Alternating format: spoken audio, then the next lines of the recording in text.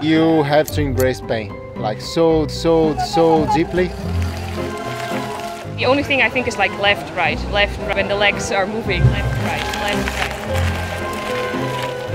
right. To be able to just push through that pain.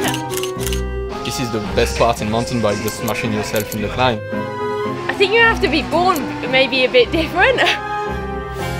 I really want to feel the pain, because the feeling you get afterwards when you get over your limit, you can't describe that. Never gets easier, you just go faster, I guess. We are back in Europe for the second round of the UCI Mercedes-Benz Cross Country World Cup, and it's a familiarity, isn't it? After the Carnival of Brazil, well, we're home and we're back on the circuit. We're in Albstadt in Germany for the 9th time. I'm Rob Warner, this is Bart Brenchens. After illness decimated the female field out in Brazil, well, all of the girls are back and fighting fit. Yolanda Neff, Evie Richards, and of course Pauline Ferrand-Prévot. Not only that, but Jenny Rissveds returns as well. This year, the season is going to be absolutely wild.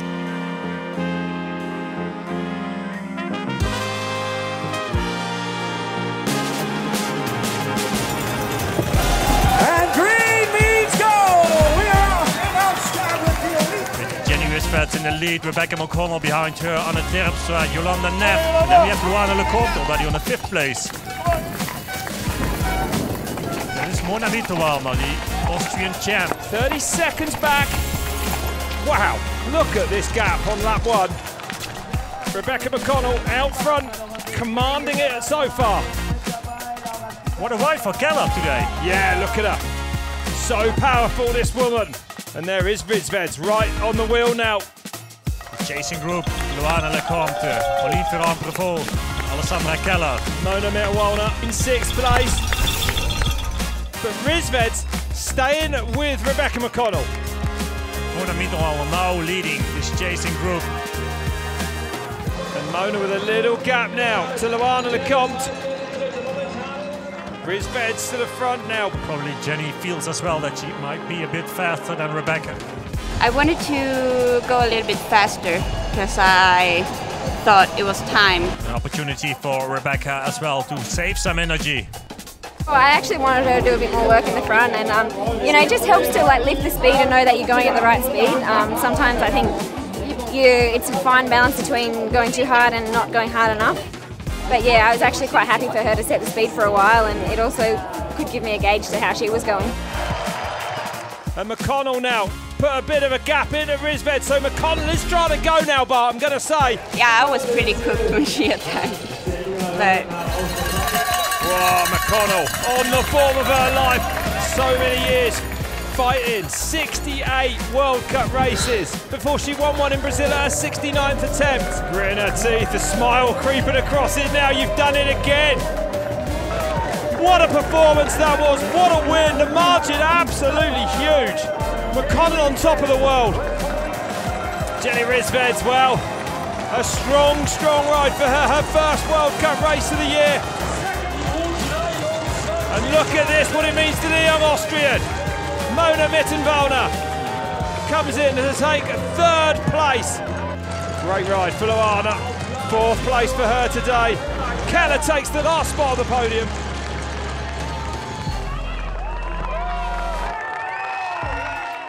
Oh my God, I think it's just incredible. I mean, like this time I had a little bit of time to think about what was going on, and I was just like, focus on what you're doing.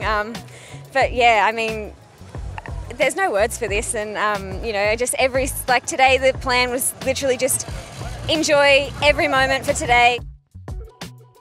So Rebecca McConnell proving that her maiden World Cup victory wasn't a fluke. She becomes the 5th woman in history to have a perfect weekend. And up until this point, we've only seen Aussies and Kiwis winning World Cup races, which I'm not sure has happened before. But things are likely to change in this men's race.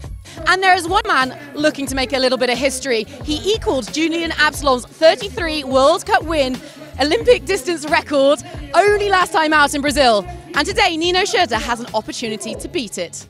conditions about perfect out there. This we expect to be a huge race here today. Especially also with this man, Tom Pidcock. The Olympic champion hasn't been at a mountain bike race since Tokyo last summer, but he's incredibly special. Here we go, we're off then, round 2 is underway. 123 riders thundering down this tarmac.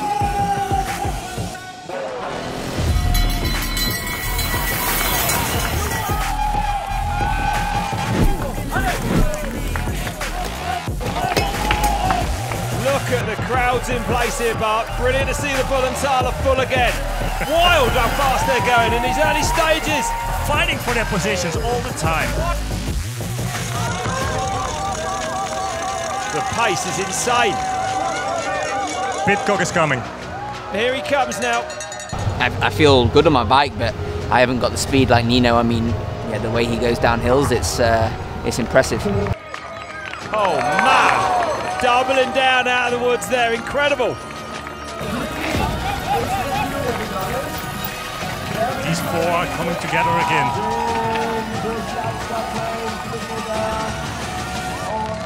It looks like a technical problem for Vlad Dasculu.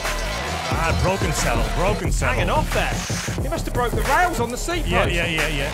So they have to change the seat post. Blukigger from Schurter, from Pidcock, from Alan Hatherley. Dasculu has been into the pits. He's had that seat post change. Here he is underway again. Looks like Pidcock is pushing hard. And he's really up in the pace here. Pidcock, is he turning a screw on everyone?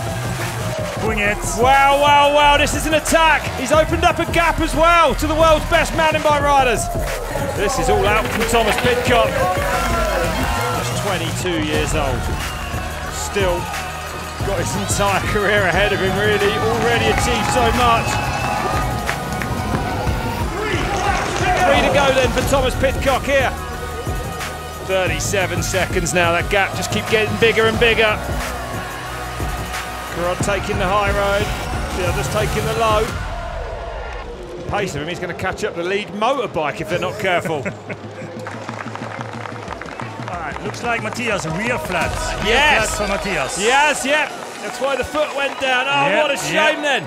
Oh, it's going to be a long way to that tech feed zone for him. Vlad Dasculu, 5th place, just over a minute back. That's incredible.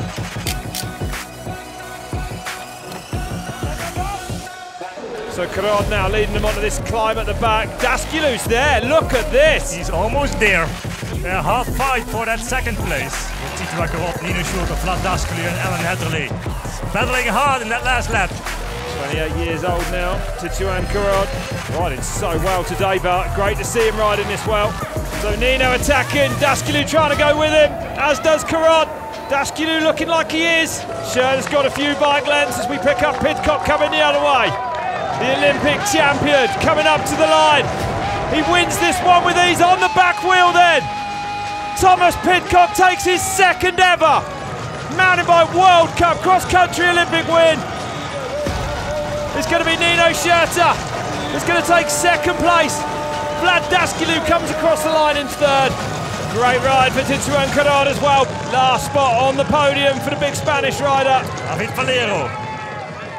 After the wheelie across the line, I saw you exhale. Was that perhaps a sense of relief given how much pressure and expectation comes with you into these events? Maybe it's just that I managed to do a wheelie because I haven't done any wheelies recently. I haven't ridden my mountain bike so much this year yet, so yeah, it's a different sort of effort, and you know, up those climbs, being able to do repeatedly, go really deep and recover, that was hard. What an incredible race that was from Great Britain's Tom Pidcock. Given he's barely been near a mountain bike since the Olympics, he really put on a show here in Albstadt. But maybe the bigger race was very much for 2nd place. Nino Schurter, Tituan Carod and Vlad Dasculu battling it out on those big Albstadt inclines. And the good news is all of the guys up there today who are out there on the track are going to be back with us again in Nové Město na Moravě, and that is only 1 week to wait. So you guys, you make sure that you come and join us.